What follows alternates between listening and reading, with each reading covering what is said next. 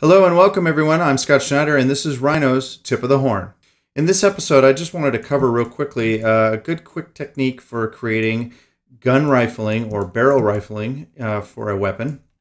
This is a fantasy weapon. I don't typically model real weapons unless, of course, I'm asked to, but fantasy weapons I can do all day long. I love doing that, the fantasy weapons, because it allows me to expand a little bit on the design.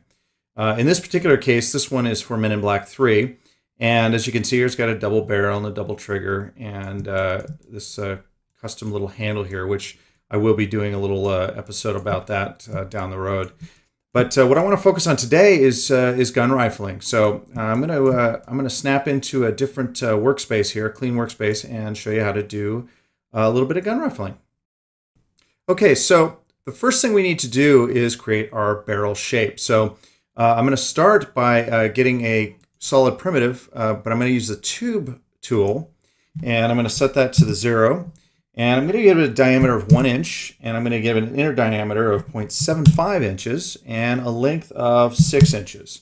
And that just gives us our raw tube for our barrel. So that's a starting point.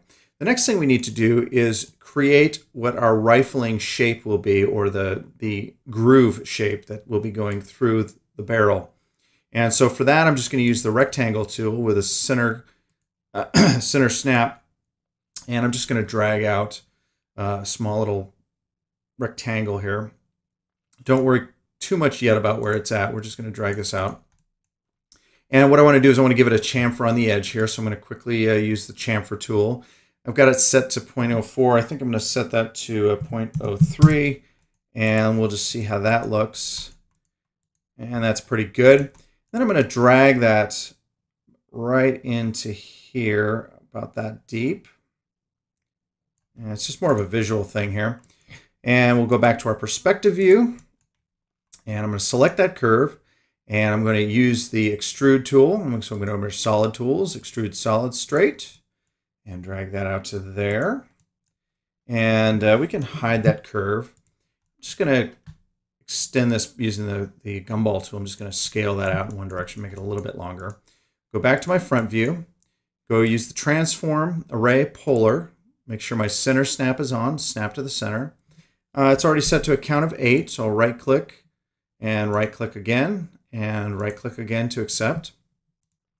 Then I'm going to use the transform twist command, and I'm just going to snap to my center of my tube, go back to my perspective view, and I'm going to snap to the center of that tube, go back to my front view, and I'm just going to click, and then by holding the shift key I can release the ortho snap, and I'm just going to twist this around until it snaps to the other side, so basically 180 degrees.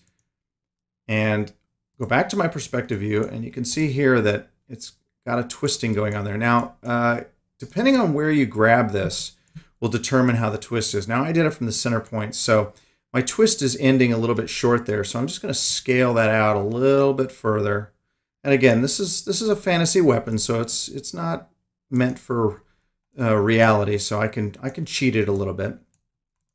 So now I've got that twist going all the way out of my barrel completely, because you can see here how it starts to fall off.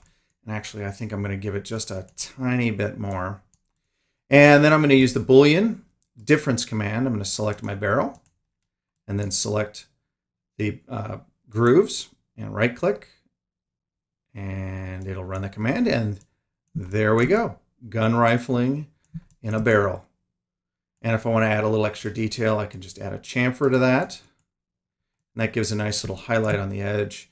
And you can do the same on the inside edge here if you'd like as well. So there it is, gun rifling.